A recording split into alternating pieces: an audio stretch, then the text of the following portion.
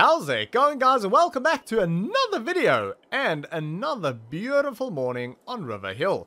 I've just been keeping an eye on Tyson. He's down there. I don't know where he went to now, but yeah, he's having a good time. He really does love the river. He spends a lot of time down there, which is good. I mean, he's enjoying the space. Yeah, he is just running down the hill here, so I don't know where he went to now. He's down there somewhere. Yeah, just having a good life. Enjoying all of the space. But yeah, we have got a little bit of work that needs doing over at the farm. We are going to be plowing that grass field today and also extending it. But before we do that, I have got a few things that I need to show you guys. One of which you can see sort of right there.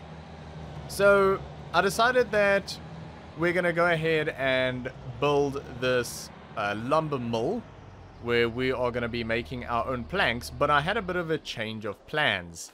I was going to do it really cheap and small, and then I sort of decided to rather do that. Now, I will say this wasn't massively expensive. It was slightly more expensive than what I initially wanted it to be, but I kind of felt that if we're going to do this, we might as well just do it right from the start. Now, again, this wasn't cheap. A lot of this is repurposed products. We'll talk about that in a minute. But the groundworks was the biggest job. So I got the guys that did the restaurant, and they built this platform effectively, and they used shotcrete again to sort of keep everything sturdy and together. And I got the guys that are building the restaurant building itself to help me with this shed. So the sheets, the roof sheets, I bought in just a scrap pile effectively. Bought a whole bunch of those sheets, and they were massively cheap, so that was good. And then the guys that were actually building the building here, I actually did help with this, but they said, "Oh, we've got a bunch of old lumber if you wanna buy that." And I just went, "Yeah, sure." And it was super cheap, so that was good. Now the mill itself is over here, so it's nothing fancy. It's obviously tiny, nothing like a big industrial operation would have like across the road. But I did buy this new. I decided I wanted to get something that's not going to give us any issues. So I bought this new, and that is hopefully going to do really well for us. So we're going to make our own planks. But yeah, so a lot of the building, like I say, is sort of repurposed old products, which is nice. Kept the cost down. The most expensive part was the platform itself. But I think it's going to work really well. I do think it's going to work really well. We do have quite a bit of space back here as well, where we can sort of store product if we need to. We can maybe even use this as a shed for now to keep some of our equipment, just because, well, we don't have a shed back there yet.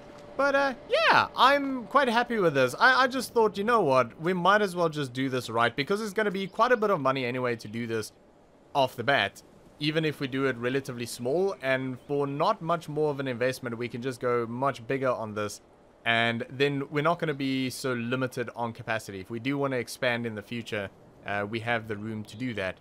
And it would just be cheaper to do all of this properly in one go, rather than trying to sort of add on to it later. So yeah, that is our shed and our new lumber mill. So we're going to be doing a bit of work on that very, very soon, or in there very soon, making some planks and hopefully making some good money. I do think that this will pay for itself relatively quickly. So yeah, that is my hope. Anyway, let's head down to the restaurant, and I'll show you guys what's sort of been happening over there.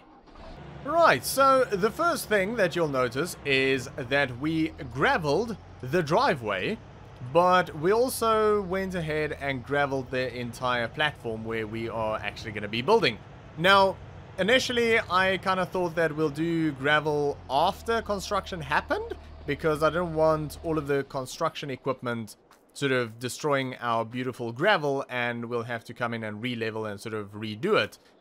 But I spoke to the guys, and they were like, "Listen, we're gonna just bring in one telehandler and maybe one or two skid steers, and it's gonna have minimal effect, and we're quite happy to just patch up afterwards. It's just gonna be so much easier to do the graveling before there's a massive big building in the way, because we want the gravel underneath the building as well.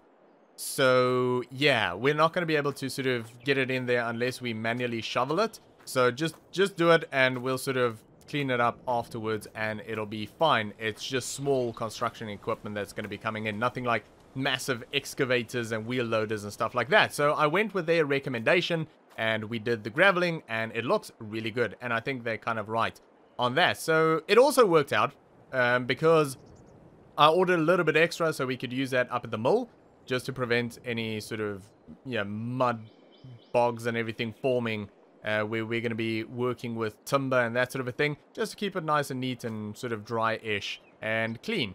So yeah, worked out really well. And then obviously the fence as well, I bought just a massive big pile of scrap wood and built a nice fence around here. And that's just going to prevent people from, like, well, slipping and falling into the river, but also from driving into the river. Because, yeah, I don't want that to happen. That'll be really bad. And I also built, you might have seen up at the mill, I built a little fence around that as well. Just to make sure that I don't accidentally drive off the side of a cliff with the tractor. So, yeah, that's just to keep us and our future customers a little bit safer. But yeah, I'm very, very happy with how this is all turning out. So next is literally going to be building the restaurant itself. And working with the guys when they were building the mill up there, I can tell you that this is going to happen very, very quickly. They're very good at what they do. So as soon as they have the posts and everything in and set, and the concrete is dry, I think this is going to happen very quickly. I have also been keeping an eye out and starting to look at like tables and chairs and things that we'll obviously need for the restaurant. So I'll be making a decision on what I want to get real soon on that. And we'll get that bought and, well, just kept. We won't have it delivered just yet, but we'll get it all bought and make sure that they've got stock of everything that we want. And when the building is up, we can get going as soon as possible. So yeah, that is all of the updates on the property with regards to the mill and the restaurant. But we are going to head over to the farm and we'll grab the 6250R and we'll get the plow hooked up and we're going to be plowing that grass field and extending it as well. So yeah, fun field work, which is uncommon this time of year, but the weather's still pretty good, no frozen ground or anything, so I think it's a good idea to get it done now. So yeah, I will see you guys over there. Alright, back at the farm, and I am getting the John Deere warmed up in the shed there, but it's been running for a little while, so we'll grab it in a second. But look at that view. How beautiful is that? These fields are looking absolutely fantastic. So good. I love that. What I also love is the smell of freshly plowed soil. And we'll be experiencing that in a second. So, yeah, looking forward to that. It smells so good. But yeah, anyway, let's grab the tractor. Also, I noticed that the old man isn't here, and he hasn't been here a lot lately. He's been very busy, but I do kind of know that this is a very busy time of year for the trucking company. So that's why he doesn't spend much time on the farm. He's working over there. So yeah, it's all good though, because, well, I don't spend much time on the farm this time of year anyway either. So yeah, it works out just fine, and it kind of suits me if he's sort of busy with something else as well, because it just frees up my time a little bit more as well. Because I mean, we do have an agreement that I do my job over here, and then I can sort of go off and do my thing over at River Hill or wherever I'm busy with doing something. But a lot of the time when he is on the farm, then he'll sort of like start on a little project or something, but like he's old, and then I feel bad for him, and I'm like, oh, can I help you with that? And then I'll help him, and you know, and it's fun. I do enjoy working on little projects with him, and you know, spending time with him. Is a really nice guy, and it's good, but maybe just sometimes I would rather sort of be doing something else at that time, but I feel too bad to not sort of help him. So yeah, it kind of works out.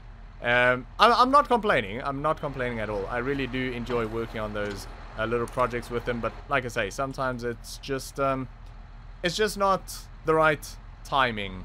So if he's busy with other stuff, I feel a lot better, because I know he's doing stuff that he enjoys as well, and I can sort of go off and I don't feel like bad for not helping him with something on the farm. Anyway, we need to head out to the field, and yeah, I cannot wait to get this field extended out. I've been looking at that field for absolutely months on end, and I'm like, oh, I wanna make this field bigger. It's wasted space. So I'm very excited to actually get this done today. So yeah, I think we are gonna get the drone out, and we're gonna be plowing this entire field in and extending it down a little bit closer to that road, because there's quite a bit of wasted space down there. So yeah, for now, sit back, relax, and enjoy.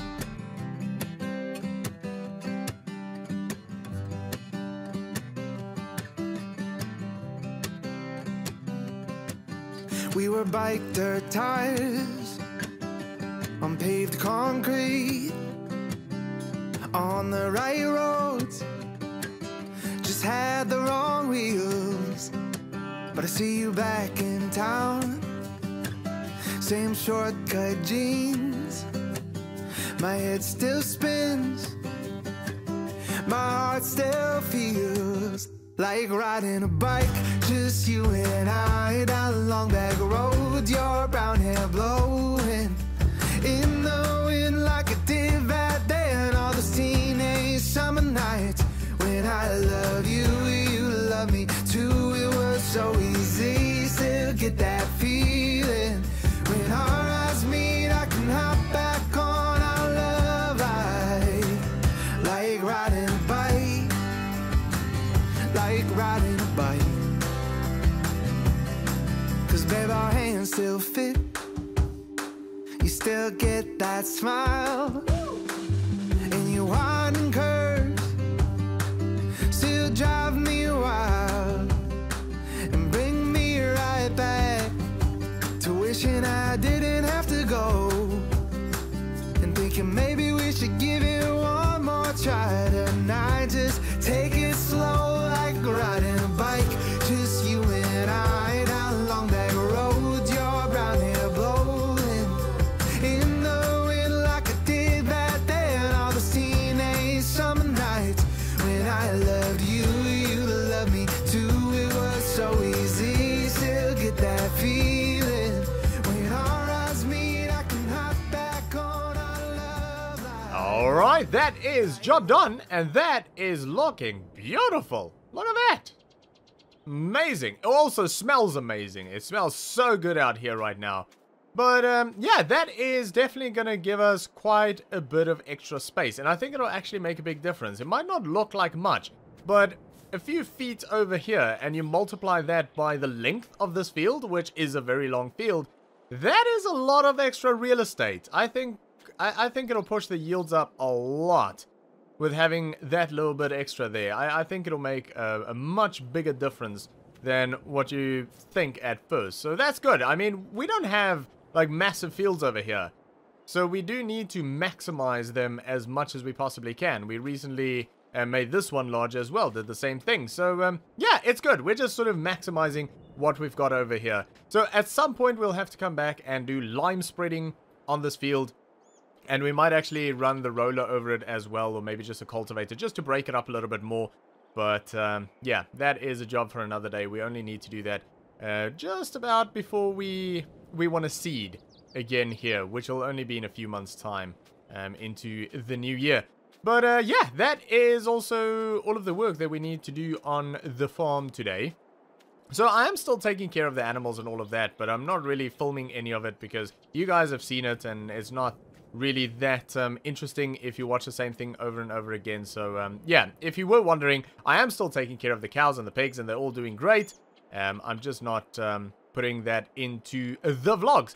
Right, so on our way back to River Hill, and there's a few trees that I want to take down over here, but one of which is pretty close to the restaurant property, so I think we'll stop and check that out real quick. I do have the chainsaw, so I might actually just take it down while we're there, but I also want to check if there's any others around. I think there's one other one that might need to come down as well. Now, I just want to take them down now while there's no building or cars or anything down there. It's just a little bit safer. I mean, I could secure them and it won't be a big deal when I cut them down, but we might as well get it done now while there's less risk. Alright, so the one is up here, just up the hill. Oh, here we go. Okay, so this is the one. This is the one that I wanted to take down. And up there, that is the other one that I think we'll probably take down as well. So yeah, my concern is that I'll sort of cut it down and it'll roll down the hill and plummet down here and like onto a car or into our freshly built building. And I don't really want that. I mean, like I say, obviously I can secure it. I can attach some ropes or straps to it and prevent it from rolling down the hill, but it's just easier and more fun to do it this way. And it's kind of safe to do it this way right now. So, yeah, anyway, let's do this. Out the way. Timber! Lovely. Oh, that felt pretty hard there. Okay, it should wedge on these trees if it does decide to roll down, but that seems to be okay. Cool.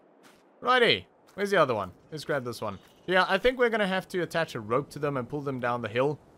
Because the John Deere is not going to come up here safely anyway. So, yeah, I think we'll do that. Probably the best way to do it. Okay, you're next. Let's go. Out the way, timber! Boom. Oh, that was a big one as well. Alright, that'll catch on that tree, so that's good. Alright. Fantastic. That is that done. Now, there's a few more trees that I would like to take down. There's one of them over there. And there's one in there. But I think we can just get them from the yard.